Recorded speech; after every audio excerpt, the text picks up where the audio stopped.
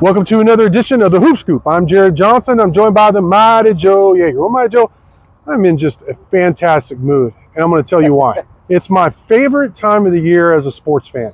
Football, is in full swing. You got like big weight on a lot of these games in both college and the NFL level, and then in basketball, it's here. It's tipped off. You get both, so it's just like every night. Like, man, I put a game on and be highly entertained, and I am a fan of professional and college ranks in both sports. So, man, I'm living the dream right now. What about you? Obviously, Texas Tech opened the season in strong fashion, 94-61 over Bethune-Cookman here Tuesday night. Not here, but here on campus at the USA. Well, what was your thoughts and main takeaway from that performance?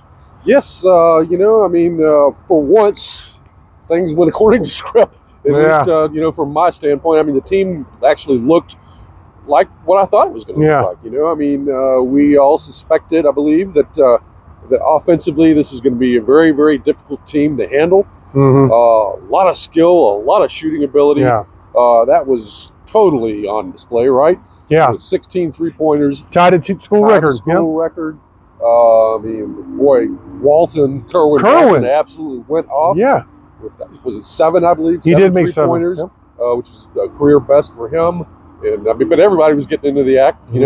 Chance McMillan was getting into it.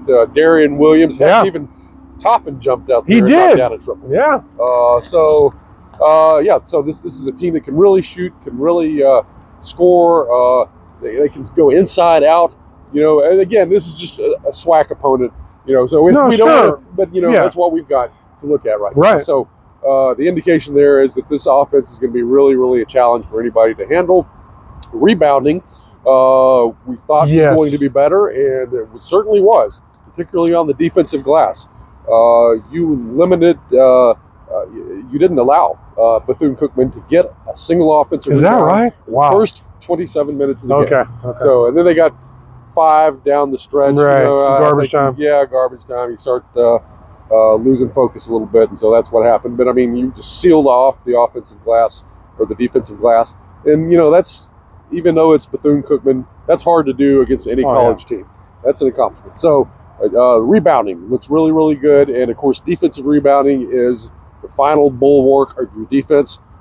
So that helps you defensively. Now, by the same token, there still are some issues defensively with this team. I mean, perimeter defense could be an issue. Containing ball penetration could be an issue. On the other hand, look, you were down your point guards. They were out, which surprised everybody with these apparently minor injuries, but they wanted to be very cautious with Elijah Hawkins, and Christian Anderson. So these are your 2 point guards.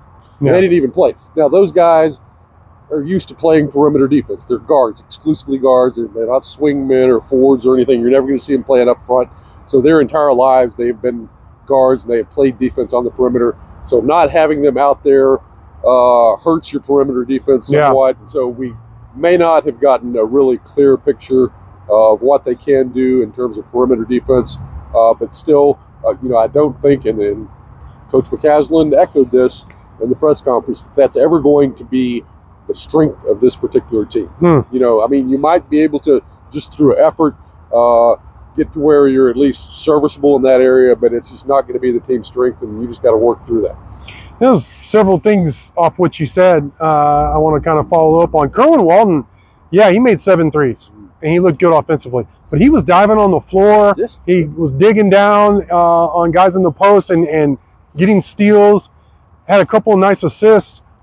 I thought his all-around floor game was, he had some games like in conference where it would just randomly like once a month pop up where he'd make 4 threes and have a huge impact in the past couple of seasons. But that was just a really good all-around game from Kerwin. I think that was really nice to see. Obviously, the team shooting from deep the way they did, my Joe, that's really nice to see. Because that's one of those things, if you talk about in the offseason and it doesn't show up against a team like Bethune-Cookman, then everybody, alarm sounds are going off like, was this overrated? Are they really, Now, we know Kerwin can shoot. We know Darian can shoot. He had a perfect game against Kansas. We know Chance can light it up when he gets hot too, and is pretty consistently good from deep. But Devin Cambridge, who had missed most of last season all conference play, he came in, he even knocked down a 3.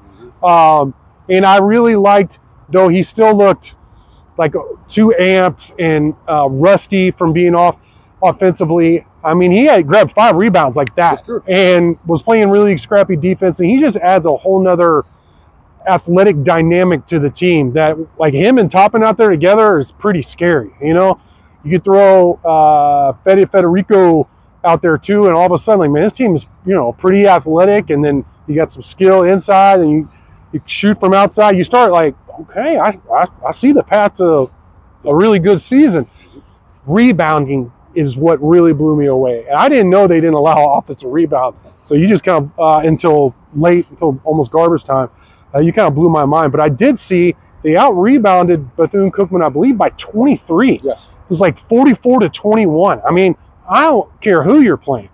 That Division I basketball, to dominate somebody like that on the boards is really impressive. I mean, that's literally flexing on an opponent. So that gives me a lot of hope moving forward, my Joe. Yeah. I mean, maybe if anything was a little bit surprising about the team was the physicality of the team, particularly inside. Yeah. You know, I mean, that was a huge part of the rebounding success, is just kind of just being a little bit too big and strong for the other guys. And so they can't get to rebounding position. I mean, our guys are bigger, they're stronger, they're just kind of walling people off and creating a barrier around that hoop. So when the ball comes off, you're in position to get it. And, you know, that's something you can't teach at all. You know, it's, you either got that size and strength or you don't. And Tech looks like to have it, and you got to have it in the Big 12, because this, I mean, there's a lot of other teams. Yeah, it's not going to be that easy. No, it's not. But if you're deficient in that area, if you're just too dadgum small and scrawny and whatnot, then you're just going to get rolled. It's like the Big East back in the day, in the 80s and 90s. I mean, you will get bullied if you don't have that strength, and almost in waves, at least like a couple of waves of it. Can't just be your starting line, you know, your starting front line. In terms of, speaking of that, in depth and injuries, I knew about Elijah Hawkins. I'd been told that, but that it wasn't, I didn't know if he was going to play or not in the opener, but just that he got dinged up and it was maybe, you know, maybe not. But I didn't know about Christian Anderson. So that was news to me. And I didn't know about him either. So that was news to me. And, you know, it sounds like Yalaho is going to be out for a little bit based on the report we got. But Anderson and Hawkins is like day to day. So game to game. So we'll have to see about that. Hopefully, I just hope they're both back in time for one of these 4 games in the 4-game homestand to open the season before you go to Brooklyn, you know? Yeah. I mean, I'm curious to see what the team is going to look like in its full, you know, incarnation. So, and I really do believe they're just being extra cautious. I mean, they knew they didn't need those guys to win this game. So let's not take any risk whatsoever. Get them healthy. It's such a long, hard grind in the Big 12. I think coaches are wise to take every precaution. If you can rest your guys a little bit, do it, you know. And hopefully that will play out in some of these blowout wins too, where there's no real reason to try to shoot for a 50-point win. That means that you're putting wear and tear on your top guys. You know, if you're up 20 pretty late in the game, man, sit them, you know, and if you only win by 15, so what? You know, maybe Ken Palm doesn't like that too much, but at least you're going to be physically stronger and healthier in theory down the stretch when you got to have those critical wins. And you get wins against Big 12 opponents, that's automatically going to help your rating, right? So that's where it matters. I think there's more of a benefit than a cost there for doing that. Yeah, I agree. One last thing I want to end with, I really enjoyed seeing Grant McCasland just get after his players. They're up 30 points, 1 defensive lapse, and boom, he was on. You know, most good basketball coaches are like that. Don't really care about the score. It's a certain way you play the game, and if you don't, I'm going to get, you know, I'm going to be in your face. I had to edit myself a couple times. I'm going to get, you know, most coaches are like that. We definitely saw that from a very intense Grant McCasland, who was clearly excited to tip off the season. What do you think about his style and just all that? Yeah, that's good. I mean, players are not going to respond to a coach who's just lackadaisical and easygoing. I mean, if you're going to get the best out of your players, you got to challenge them. I mean, it's that way with everything in life. It's true. Like earning good grades and learning in school. You know, if they're giving you soft, lightweight courses and giving everybody A's no matter what you do, then nobody's learning anything out of that. You've got to be challenged. And so really good coaches recognize that. You got to be rough on them sometimes. And you know, some people in this day and age don't like that, but hey, man, that's the way it is. You want to succeed, you want to win, you want to contend for championships, win championships. You've got to have a demanding coach. And I believe that McCaslin has that in spades. Man, you got me fired up listening to that. You know, most of the kind of speaking to that, most great things in life are difficult to accomplish. And though Texas Tech looked really good in the opener, it's going to be difficult in the Big 12 this year. But I can't wait to see what happens. Maya Joe, great stuff from you as always. Thank you all for watching, and until next time.